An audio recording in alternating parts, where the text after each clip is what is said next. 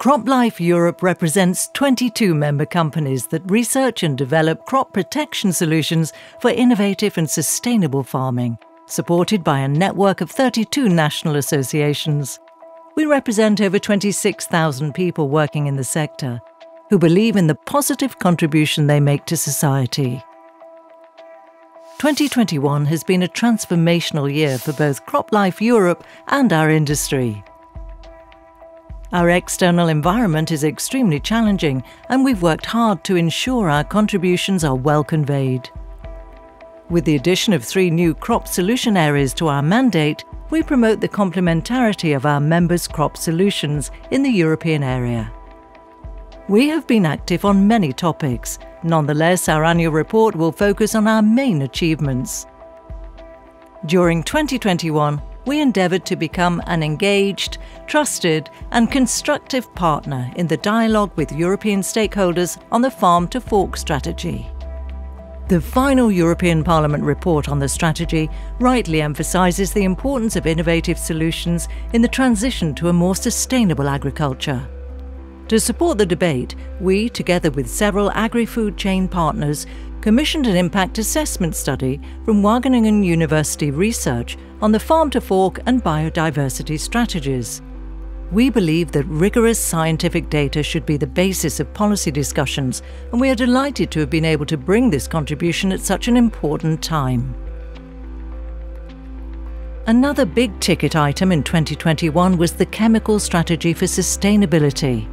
It contains several initiatives which will be developed in the coming years, all of which have the potential to impact our solutions, directly and indirectly.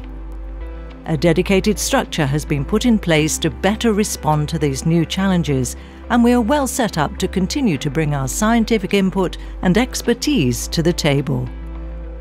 CropLife Europe has also worked extensively to prepare for the application of the Transparency Regulation by developing Q&As for applicants, actively participating in EFSA groups, and reporting to regulatory authorities any practical challenges our members face with using the newly implemented systems.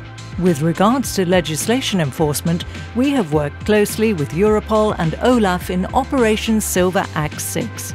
Between 2015 and 2021, these efforts resulted in the astounding seizure of 3,700 tons of counterfeit or illegal pesticides. We also continued our work with national authorities to help ensure that only authorised pesticides are traded and used, and to inform farmers how to buy authentic products. We are committed to promoting a policy framework that enables predictability and clarity for applicants seeking to bring crop protection solutions to the EU market by advocating targeted adaptation to the existing approval system. Notable contributions have been the proposal of a new biochemical pesticide guidance document, continued engagement to ensure a smoother implementation of the authorization system for PPPs and GMOs, and the EU policy on setting MRLs and accepting import tolerances to avoid unnecessary trade disruptions. This year, CropLife Europe continued our active cooperation on digital and precision agriculture with our agri-food chain partners. One big initiative we're working on is the Digital Label Compliance Project.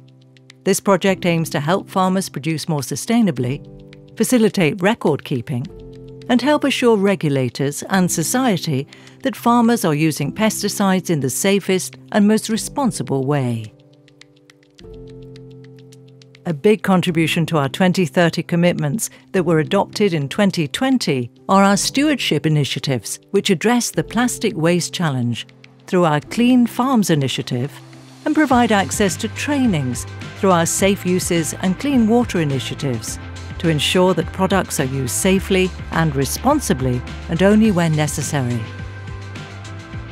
Last but not least, Olivier de Matos replaced Geraldine Cutas as Director General in October 2021. We would like to extend our gratitude and thanks to her for leading CropLife Europe and guiding the organisation through its structural changes. Olivier takes over during a fast-paced and ambitious time for the association. He can count on a very committed CropLife Europe team and a strong network of company experts.